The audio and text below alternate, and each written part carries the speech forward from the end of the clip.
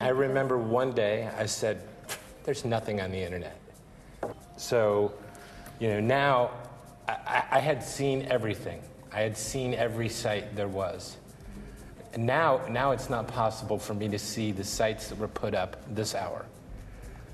We were the first company, if not the first company, the second company to ever offer dedicated hosting and hosting. Fue la primera compañía que ofreció hosting, que es donde se guardan las páginas de internet.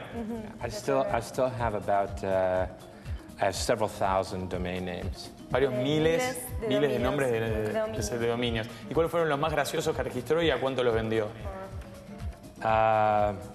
Well, I had vagina.com. Vagina.com. And I sold that for $27,000. $27,000. O sea, él registró el nombre vagina.com, que es el que uno tipea, y lo vendió por $27,000. Eso fue un buen negocio. It was a good business. Right. And I also had Saving Private Ryan. And I registered it before DreamWorks registered the trademark. I have it ¿Y qué pasó? I have it before you registered it. Él lo había registrado, tenía el dominio antes que la compañía. Sí. Now, in the end, I lost money because I saw the movie.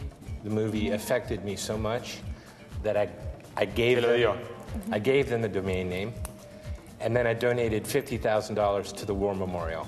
So it was a negative. I also had SteveJobs.com. También tenía el nombre de dueño de Apple. You have it? No, I had it.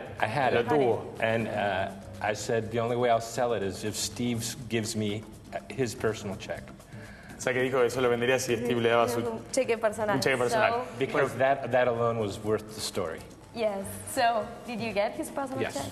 Well, again, I'd like to tell you that I was brilliant, but it was more luck and the right place, the right time.